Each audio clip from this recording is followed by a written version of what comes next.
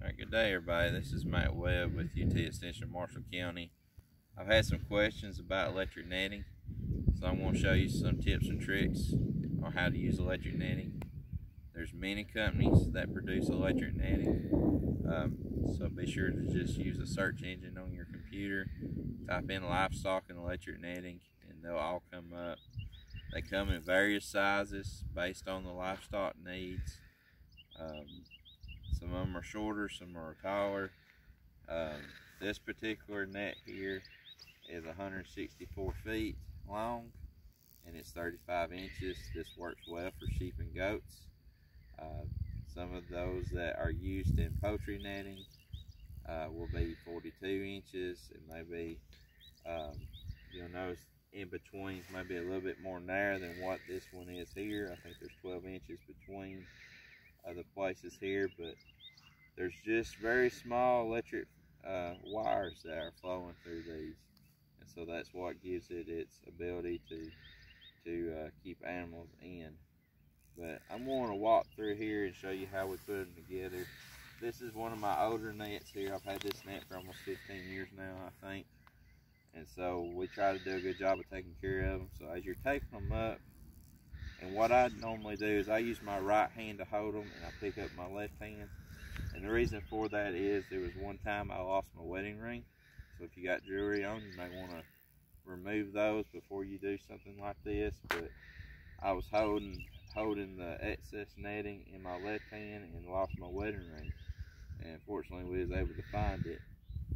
So I've gone to using my right hand to hold the excess and use my left hand to pull the post out of the ground. And so as you're pulling the post out of the ground, you just kind of hold them out in front of you and bring that excess to you as you're going along, and they all just kind of slide together.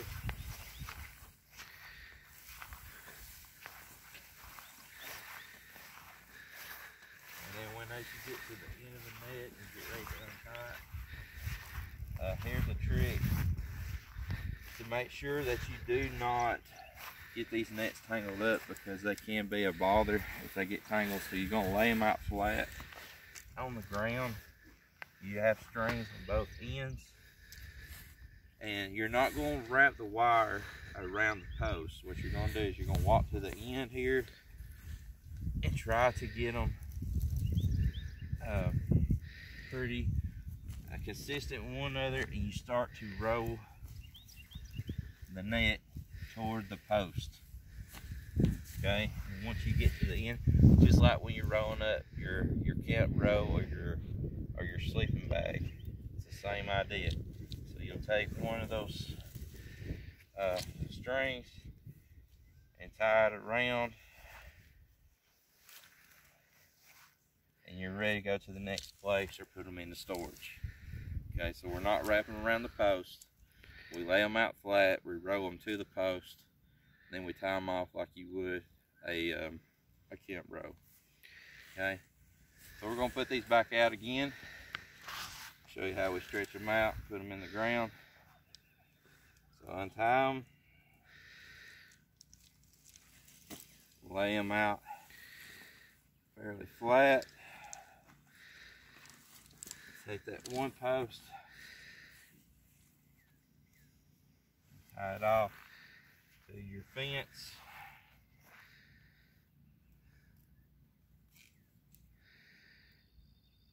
I'll have to use a slip knot just to make it easier for me. And what you do is you'll stretch this out behind you. So we let one go. A lot of times what I like to do is kind of hold it up so that next post doesn't get caught in the spike as you're moving along. This is a single spike. They do make a double spike, but what I've learned that if you're in rocky ground, it's a lot easier to find one hole than it is two holes. So if you're in some rougher country, you might want to use the single spike, and also be aware that as you're stretching these out, any kind of knobs or anything that might be in the ground that you might catch onto, be careful about that. these nets are real handy for using in vegetation management. And in this case here, the reason that we are blocking this area off here that has the flags is that's where our garden is going to go. And so we're going to try to keep the animals out of the garden. So they're real handy for separating areas that you're using for something else. And I've used these nets on very brushy areas. I've used them along creek banks. They're just very flexible for doing some of the things that you may want to do that you can't do otherwise with your livestock. So you'll notice there's one streak there. You can use a step-in post to help make it kind of a corner. And one thing about this particular field here, this net's 164 feet, but my field here in this section is not that wide. And so as we get closer to this 5-wire high tensile fence that separates the field, we're going to have some excess wire.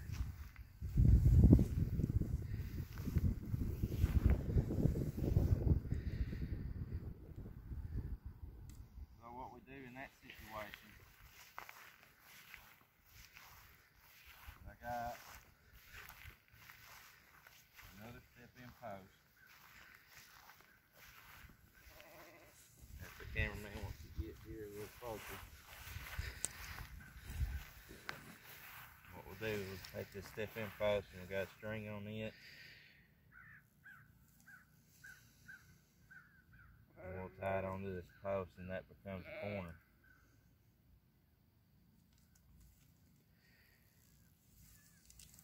Let's make sure we're tight first before we do that.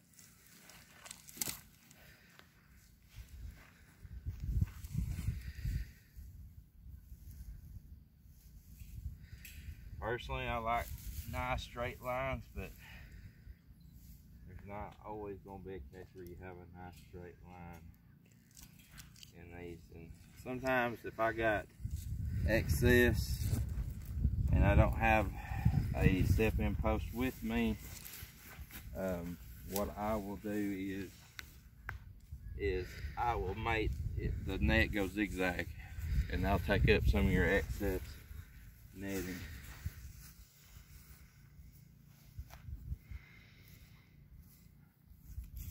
So for time purposes, you can kind of see how I put a net up. Just be sure to pay attention as you're stretching it. Make sure you don't catch it on any roots or stalks in the ground or anything like this. If we go back up here to our step-in post,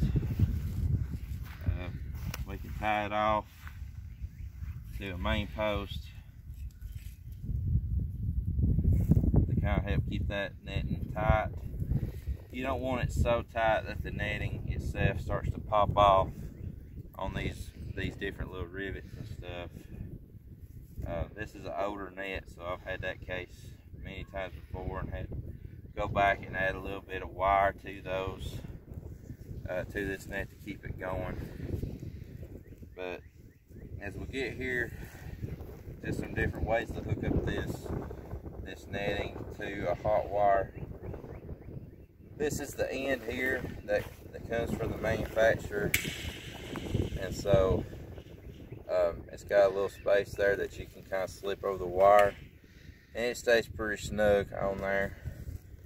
But there are times where we might have to use an alligator clip, and these are kind of handy if you're in an area like, for instance, we've got a corner like this, we don't have anything to attach it to, we can kind of roll that end of it off where I snapped it off, strip some of the plastic away from the wire, and then we can hook it to the fence. To get real resourceful, you can take a old jumper cable, and it's the same thing. And if this is handy in case you have to stretch through a fence where the hot wire's not on the same side as the electric netting, and so this is insulated, you can slip it through and then attach it to that hot wire, and then you don't grind yourself out. So same deal. It looks a little rough, but it does work. So one last thing on repair, you can see here where I actually had I actually got this snagged and ended up getting pulled out. So what we done there is that we cut them all the same length, and when you get ready to tie these back off, what I do is I loop it several times over the wire, because you got, if you can see the little silver wires, that's what's going to get your shock. And so when you have to do repair, I like to wrap it around several times before I make a knot to make sure that those little wires are connecting to each other. And so electric netting is very handy, particularly in areas where it's hard to get any other kind of fencing in there. Some rough areas, if you want to clean off creek banks or ditches or anything like that. Just be aware that you don't get them snagged on anything, or pay attention to make sure anything can't fall on them. Hook them up to a good fence charger if you're in those situations. But this is real handy for both small and large operators. And like I said, they make them for all species. They'll make them for sheep and goats.